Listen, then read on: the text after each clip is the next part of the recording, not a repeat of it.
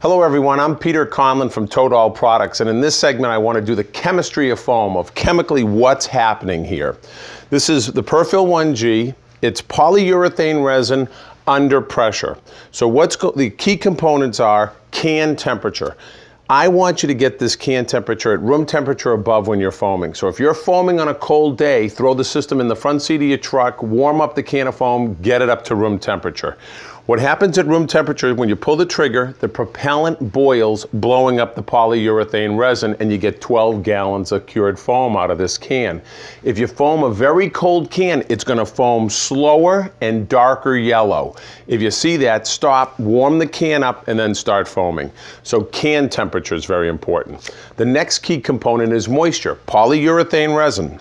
This comes out like a shaving cream and then chemically will grab the moisture out of the air. So now it comes out like a shaving cream, as you can see. It's going to grab the moisture out of the air and then cure. So it needs moisture to cure. In bead form, you should be fine. But if you're going to do a large cross section, I need you to provide it with a little bit of moisture. So if I was filling this plastic cup, I'd spritz it once and then foam. And now what I'm doing is I'm giving it moisture down in the bottom of the cup, and at the top of the cup, it's going to get the moisture out of the air, and this will full cross-sectional cure. Here's a simple test to show you what I mean.